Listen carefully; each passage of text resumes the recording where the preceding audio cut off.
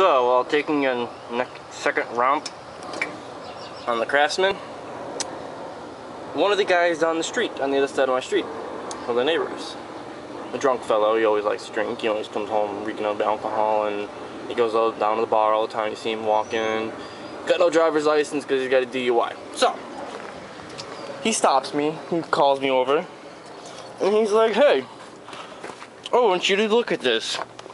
He has what looks like it might be one of those like 80cc two-stroke kits for a bicycle to motorize it.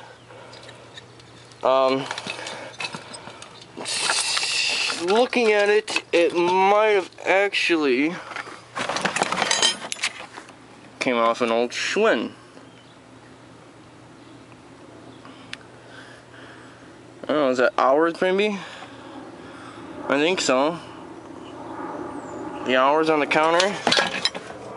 Got all the little giblets, the guys to hold the sprocket on to the spoke. Mounts, chain idler. Even this guy to determine your speed. But seeing how we don't have the original bike, I think this is going to be useless. Yeah, this is from an old Schwinn. Holy shit. I'm assuming it's even got an electric start.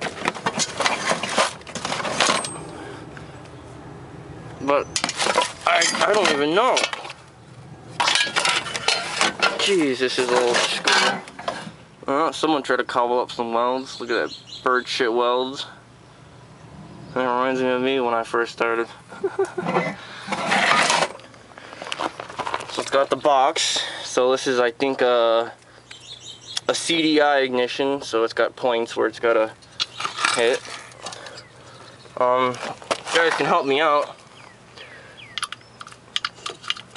I'm assuming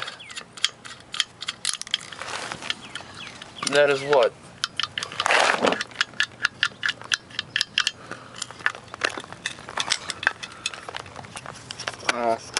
Some sort of adjustment for the clutch.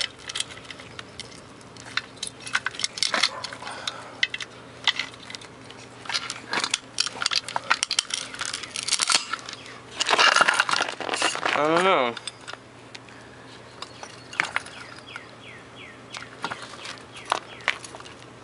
We'll see, peoples.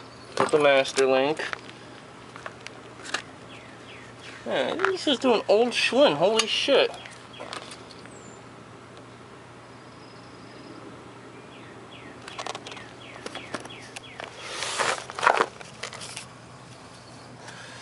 There's the wires coming from the crankcase. I'm assuming that's where this one of these guys or two of these guys got to hook up.